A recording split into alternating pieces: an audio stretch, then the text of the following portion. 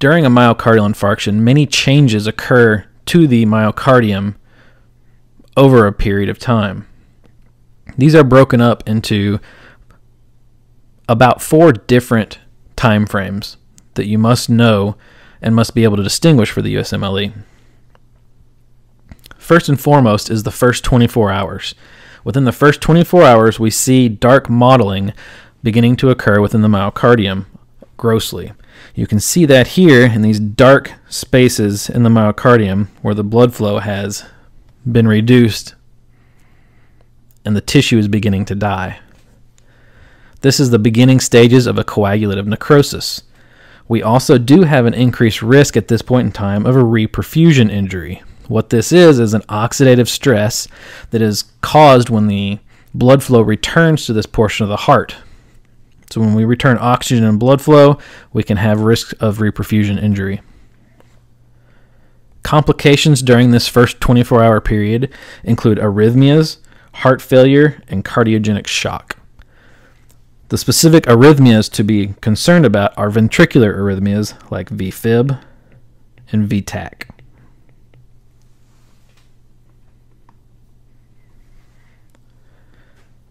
The next time frame is 1 to 3 days post myocardial infarction.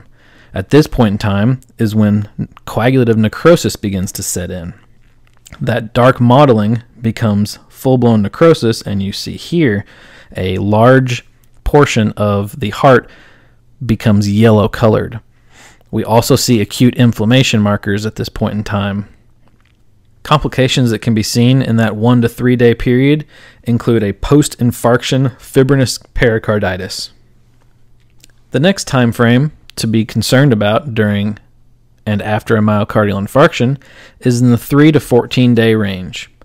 At this point in time, we mostly see a microscopic change occurring in the heart.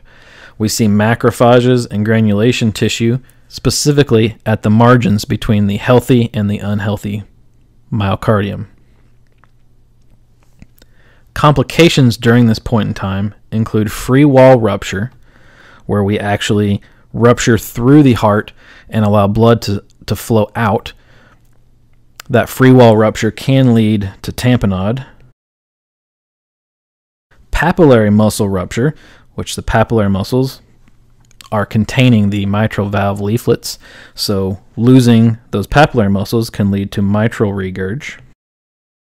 And finally, we could have an issue with an IV septum rupture. An IV septum rupture can lead us to a left to right shunt.